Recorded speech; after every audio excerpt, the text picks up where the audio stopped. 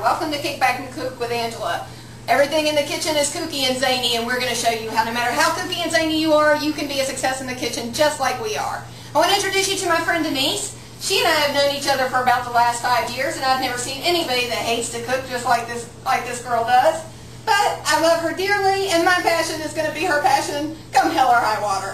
So, Denise, I hate to break it to you, but we are trying to show people how just anybody can cook despite how smart they are, no matter what they know and no matter what they don't know. And what better way to show people how to be a success in the kitchen other than be a blonde? So, while Denise is going and transforming her hair to blonde so that anybody ditzy, dumb, whatever the stereotype, we're going to show you that no matter who you are, does not matter, you're going to be a success in our kitchen. This show is about profiling gadgets that can make your life simpler. You don't have to take a knife skills class. All you have to know is what gadgets work and what gadgets don't work. So, what I propose is that we cook gourmet meals with gadgets that simplify your life in the kitchen. And no matter what your budget, you're going to be able to make a dynamite meal that knocks the socks off of everybody you know, and it's going to send you back to the kitchen over and over again because there's nothing like positive affirmation to get you going back over and over again. Alright, Denise is now ready to join us, but before she comes on, I want to let you know that we have a list here of all of the ingredients that are going to be listed in the bruschetta pasta and also in our stuffed zucchini gondolas. So, it may be a little bit difficult to read, and if so, don't worry, it's going to be listed in the blog under episode 1. Without further ado, Denise's alter ego, Marilyn Monroe. So, come on, she's already picked out an apron. As you can see, everybody that comes into my kitchen is required to wear an apron. I feel so ditzy. Welcome to my world. Now, as you can see, you probably noticed that on Rachel Ray's show, she talks about having a trash bowl. Well, I do think that there is a very important key fact there. You don't want to be tripping over a trash can. But in my opinion, a trash bowl is just another dish to clean.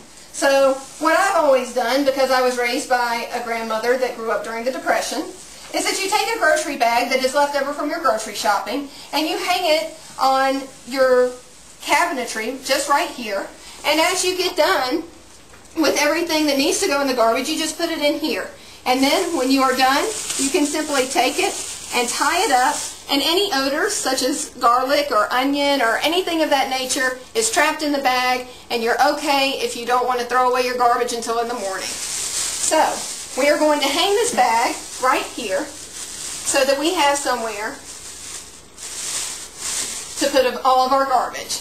Now we're going to start with the zucchini.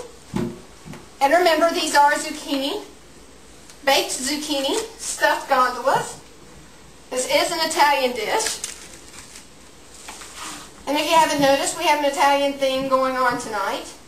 Now, Denise, what you're going to do is you're going to just wash these off a little bit, and let's get started. And as she's washing those off, you can see here that there is a growth of some sort, whatever that is. Quite frankly, it wouldn't really matter if you left that on there, but in my opinion it's ugly, so I'm going to cut it off. And you don't have to cut far. You can just cut it off just enough so that it's not an eyesore. Now that you can see we've washed these, we are going to take them, and be very careful not to cut yourself. We're going to cut them long ways. Why?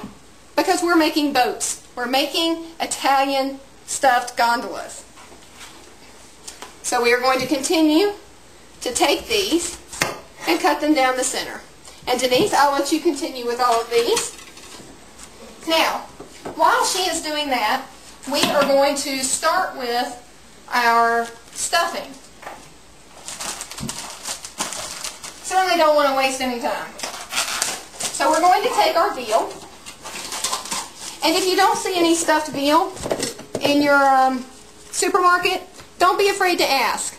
Your supermarket is there to serve you in any way that they can, and the butcher has always been very kind to me. If you see a lot of veal everywhere, go up to your butcher and ask him. Say, I need some ground veal, can you provide that for me? Sometimes they can't provide it right away, but Usually by the next day they can. So I picked this up this morning. Now, that's our ground veal. And then here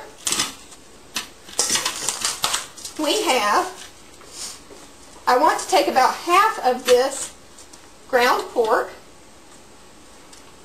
and about half of this ground beef. You want to have equal parts of all of the meats so that you don't have any kind of dominating flavor.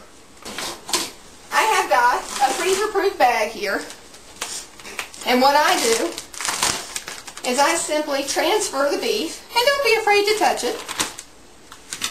I simply transfer it into a bag. Now wash my hands very well. Never want to transfer E. coli or any kind of bacteria or germs that might be there.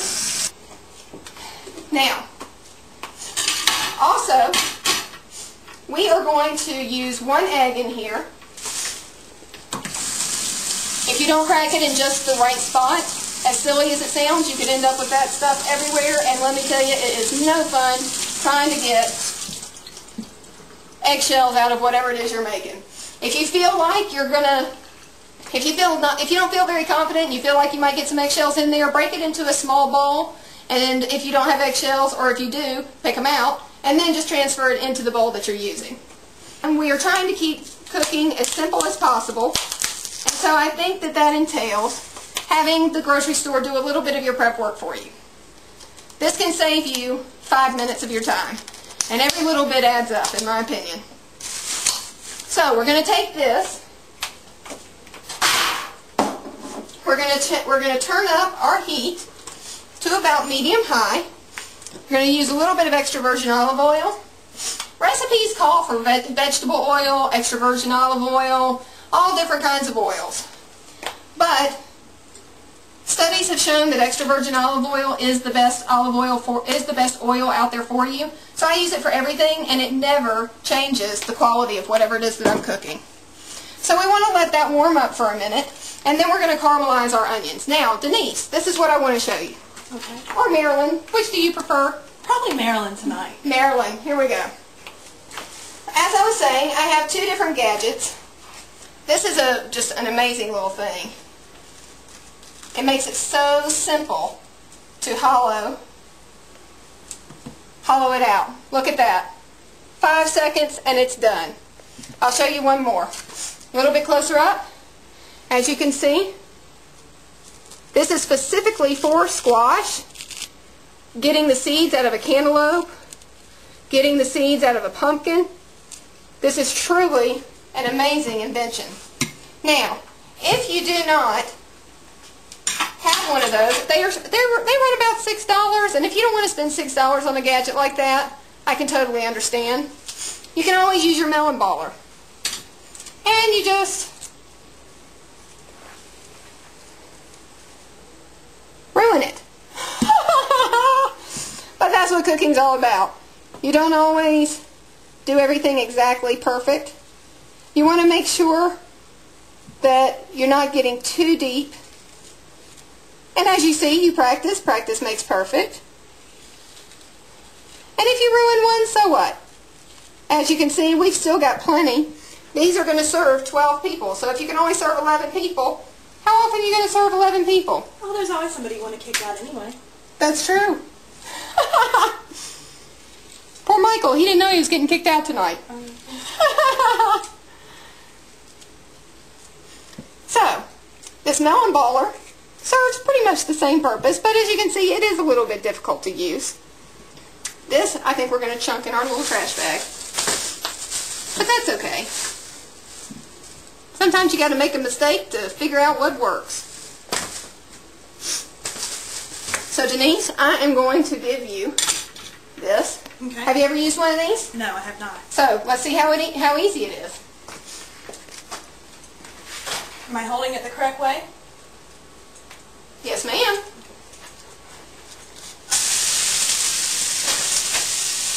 That was easier than I thought. And while you're doing that, I'm going to caramelize the onion.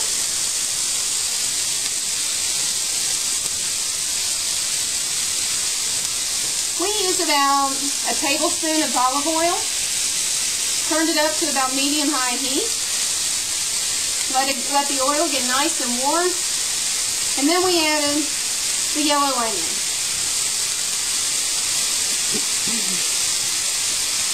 And as you can see, I make a mess. But that's what the kitchen's for. If you're not making a mess, I don't think you're having any fun. Denise, how's it coming over there? I am just about done. Look at this. Putting a few things in the old garbage bag. We are going to preheat the oven to 350 degrees. One thing you always want to make sure you do is check in your oven and make sure there is nothing in there. You never know when one of the kids is going to put something in there and they don't tell anyone. Next thing you know, you got the fire department at your house because your kids decided they wanted to make brownies. So we're almost done caramelizing these onions. It really doesn't take very long at all. When you start to see them go a little bit translucent and they're browning a little bit, that's about what you're going for. And also remember, when you're doing this, they're going to cook again in the oven.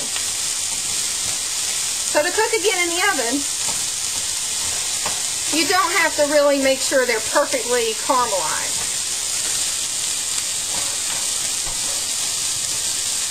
So Denise, how does it smell so far? It smells wonderful. I've always loved the smell of cooking onions. Even if they were making liver and onions, still smells really good. Alright, I think that we have them, they're about translucent enough. You don't want to get them too overdone so that they're kind of gooey when you bite into them. So we're going to take these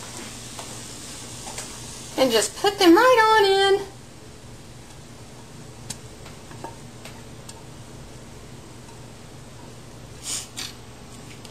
Actually, we are going to put this back over here because we're going to use it again. We're going to use it again when we saute the red onions for our bruschetta pasta. Now, the purpose of the egg, I'm not sure if I told you before, the purpose of the egg is to create a binder. If you were to just put a whole bunch of meat together, it would fall apart and flake apart on your fork when you're eating it. Whereas if you use an egg, it will come together, I don't want to say like a cake, but it's more uniform and it's just, to me, it's just got a much better texture. As you can see, I've got gadgets and appliances everywhere. I don't have room for a can opener up here. So this is about a cup. Now I don't really measure anything, but when I post these recipes on my blog online, you'll be able to see exactly how to do this, and yours will turn out just as well. I think that's probably about a cup right there.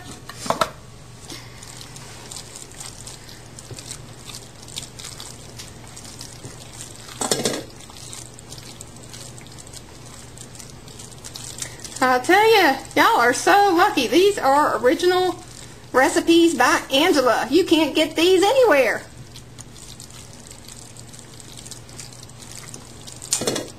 Alright. Now that looks a little bit soupy. So when you have something that looks a little bit soupy, you want to add about half a cup of breadcrumbs.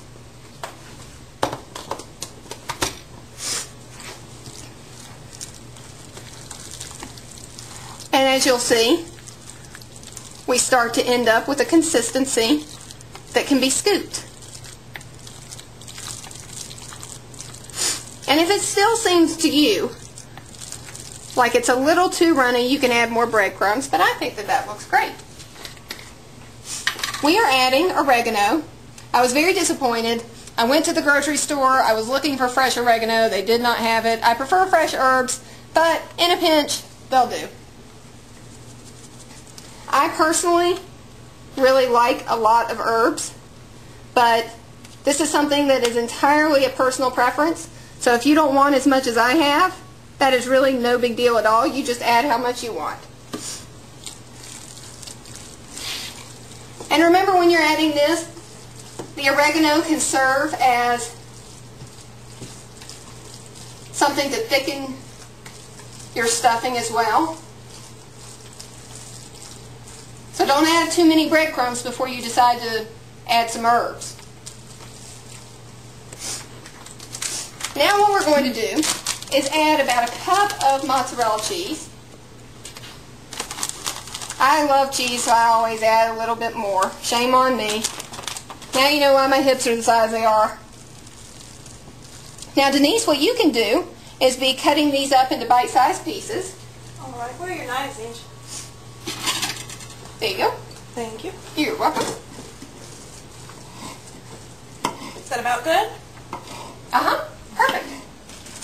Now we are going to chop our fresh herbs.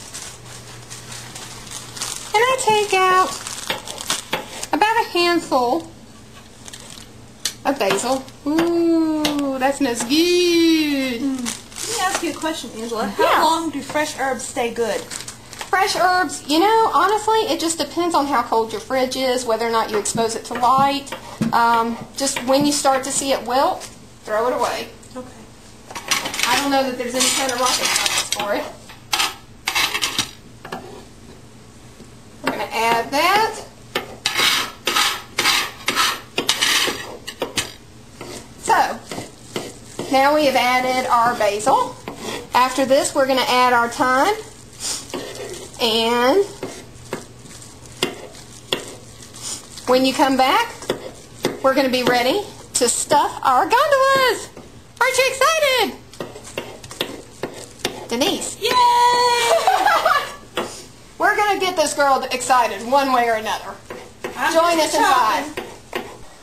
All right, everybody. I apologize. We're having some technical glitches with our camera, but I just want you to know we've only spent about 5 minutes doing things that you missed out on, so no worries. What I've done this far is we are making our bruschetta pasta right now. And so to do this, I put about a cup of tomato sauce in here. I also use chopped tomatoes, an entire box of chopped tomatoes, and let me see here. It says it is 26 ounces, roughly.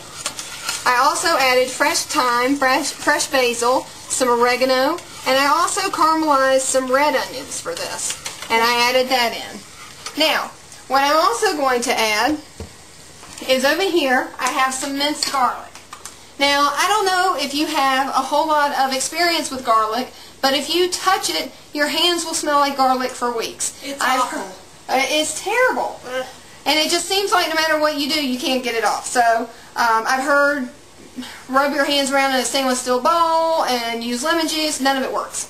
So my recommendation to you is that you not even bother. Well, I guess you got to be smarter than the jar. So you really don't want to get this crap on your fingers, and really it keeps for a very long time, and it's much less of a hassle to deal with. Again, you want to put it in your trash bag. You don't want to just leave garlic lying around. I use about a heaping teaspoon, and in a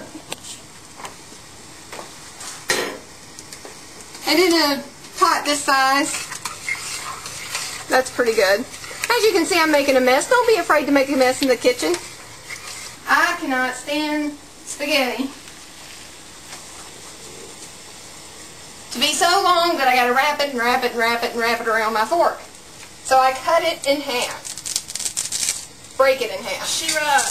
And I put it in. I also put about a tablespoon of olive oil in this water so that the noodles will not stick together. Now, after you have the boiling water, very steady boil to it, you want to decrease the heat so that you don't have the water boiling over. And I know it sounds like it's boiling over, but it's really not as bad as it sounds. Alright, you want to make sure that you continue to stir it. I like to use a fork so that I can pick it apart. How long will those need to boil? Generally, you want to boil these for about 10 to 12 minutes, but honestly, I just look at it until it's done. When you start to see that it has kind of an opaque yellowish color, and you can take it and you can throw it against the wall and it sticks, it's done.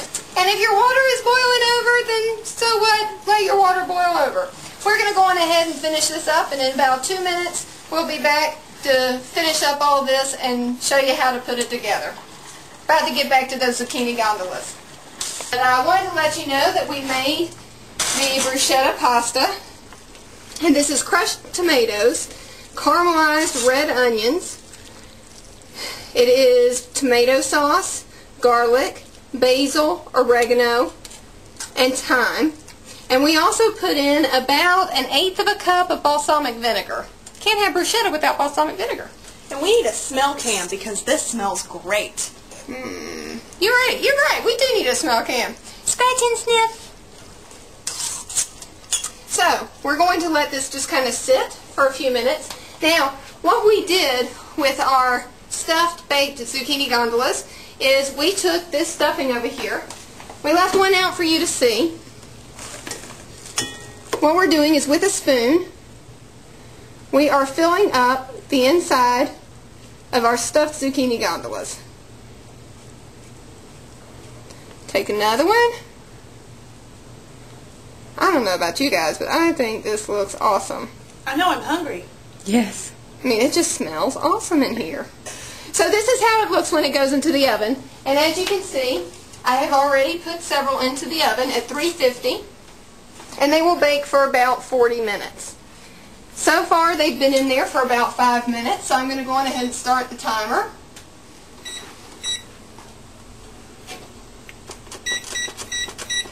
At 30 minutes. And you always want to err on the side of caution because all ovens are made differently. Some are calibrated to a little bit hotter and some a little bit cooler. And as you can see in my oven, I've got here a thermometer that tells me that it is in fact 350. But this oven still cooks differently than another oven that I had that was calibrated to 350 as well. So you always need to keep an eye out, and you always need to kind of err on the side of caution and give yourself an extra 5 minutes to just kind of peek in and see how it's doing. Souffles being the only exception to that rule. Now as you can see, we've got quite a bit left over. So what we will do is just package this up and save it to stuff something else. You can stuff bell peppers, you can stuff tomatoes, you can stuff anything. But don't feel like we're stuffing zucchinis and that's the only thing you can stuff. We could go on the stuffing spree if we wanted to. So I'm going to take this and put it in here.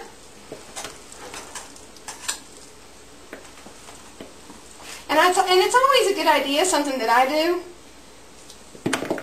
I get a piece of masking tape and I write on the top what it is and what the date is. So I could put, this is a veal, pork, and beef stuffing, and put the date, which today is what, the 13th? I believe so. So Saturday the 13th.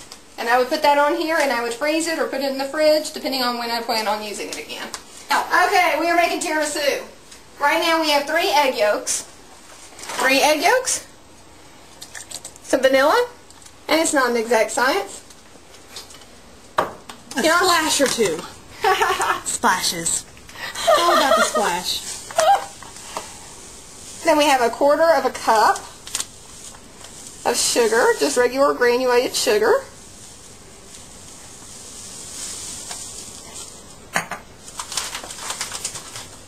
And we are going to use our whisk and just whisk it around until you have a very light yellow color.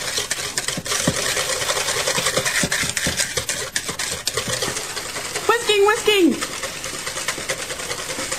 Alright, this is pretty light and fluffy. Yes, it should. Alright, now we are going to fold in the mascarpone cheese, as Rachel Ray would say. It is mascarpone. Alright, now we're going to finish up our tiramisu.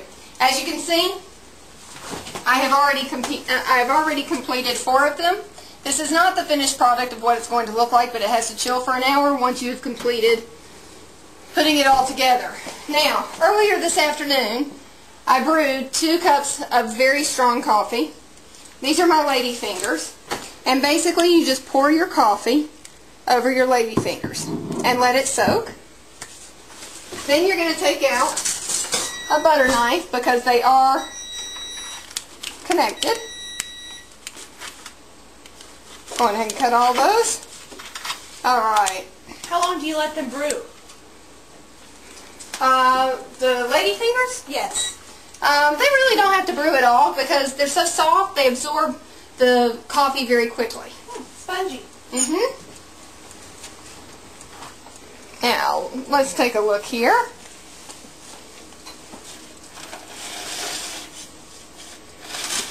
Ooh, those look so tasty. Yum. Tasty, tasty. We need that smell cam again. Yum, yum. These look great. Now, move the bruschetta pasta. So we are putting Parmesan cheese. Yay, Parmesan. Put extra cheese on mine. She is so high maintenance. Let me tell you. This coming from the kitchen, Nazi. But recipes can be The modified kitchen for Nazi. individual tastes. If you do not have a torch, that is quite alright. All you have to do is stick it back in the oven until it melts, which is perfectly acceptable. And these are our baked zucchini gondolas. And I'm going to plate it up for you and show you what it looks like. As we said before, we poured coffee over the lady fingers. They are very moist little cookies, so they don't take long to soak up the coffee. Put about 3 in your individual dessert bowls. And once you have them in here, and this was after we folded the mascarpone into the egg and sugar mixture. And you just leave that to refrigerate for an hour. And isn't that cute? I'm of the opinion that when you have a dinner party, you should have individual desserts for everybody because everybody wants to feel special. And even if adults don't care, little kids just really get a kick out of individual desserts. And as you can see, if you go over and you take a look at the table, you will see that we are set up with our baked zucchini gondolas. We have our bruschetta pasta topped with Parmesan cheese. Becca also added mozzarella cheese. And we now are going to work on our Italian cream sodas. Now, we have, where's the cream soda? Oh, I'm trying to be accommodating. here we go. The assistant is being helpful. Too helpful. Apparently. The blonde knows her way around the kitchen. She can be taught. Woohoo! Alright, now what you want to do is you want to have about 2 ounces of your vanilla syrup. Now I bought this at the Olive Garden. You can probably get it at Starbucks or you can get vanilla syrup pretty much anywhere, but I've had this at the Olive Garden before, so I knew it was really good. It's about $7 for the whole thing, and it will last you for many, many, many Italian cream sodas. So we're going to put in about, like I said, 2 ounces. Let's put in a little bit more. Then we're going to add some club soda. And then we are going to add, for the rest of it, half and half. So that we have a nice vanilla, creamy, fizzy drink. Yummy. These are so good. I'm telling you, you are going to want to live off of these things. Why don't you stir that up really good and take a sip of it and let me know what you think. And in the meantime, I'll make another one.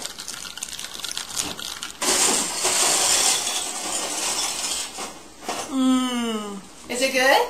Delicious. Oh, I'm so glad.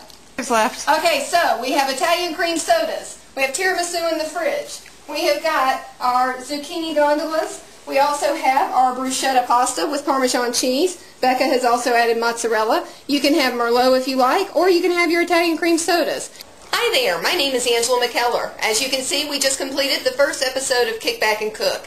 Thank you so much for joining us. Please join us for episode 2 so you can find out what the next gadget is going to be that we profile, and also so you can get some more great tasty recipes. Thanks so much, and I look forward to seeing you next time.